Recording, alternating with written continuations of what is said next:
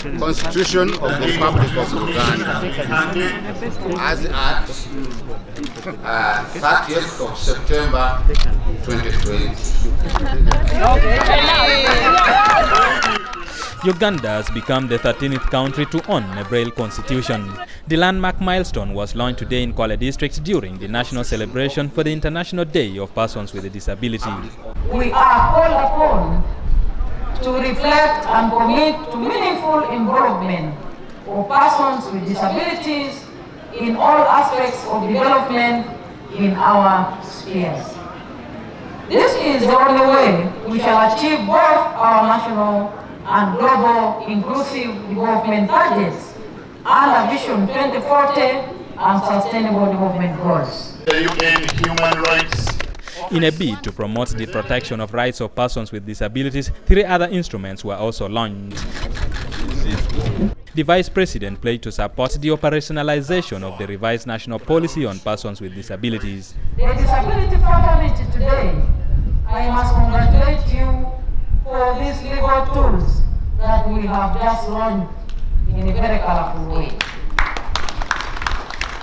First, the revised national policy of persons with disability. Second, the audio-visual version of the Persons with Disability Act. And third, the braille version of the 1995 Uganda Constitution.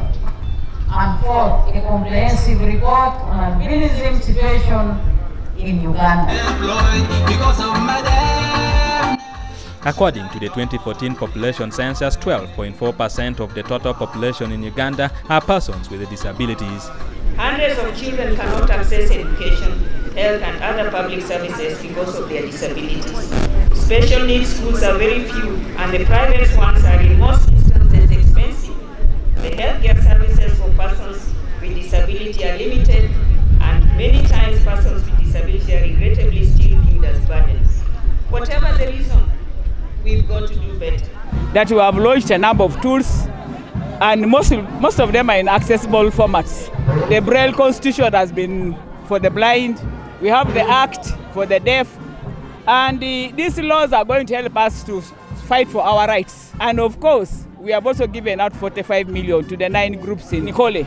But Gender Minister Beta Moin says the ministry is set to train sign language interpreters who will help the healthy ones handle issues of persons with disabilities at village levels. While this category are unfortunate, we can prevent. So please take children for immunization because there are those disabilities that are brought by lack of immunization. The chairperson, National Council for Persons with Disability, Yonna Waswa, says they have made several strides but currently underfunded to carry out its mandate effectively. As a council, we recommend that the budget for the council is increased at least to 3 billion Uganda shillings.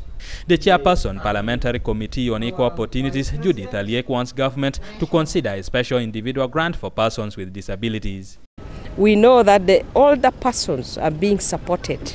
That is one. With what is called SAGE, a social assistance grant for the elderly. That one is good. But what about persons with disabilities? We know that government has been giving grants to them, but what is the target? And does everyone access this grant? This year's commemoration of the International Day for Persons with Disabilities was held in Kole District under the theme Leadership and Mindset Change as a Tool for Inclusive Development. Eddie Olwa, UBC News.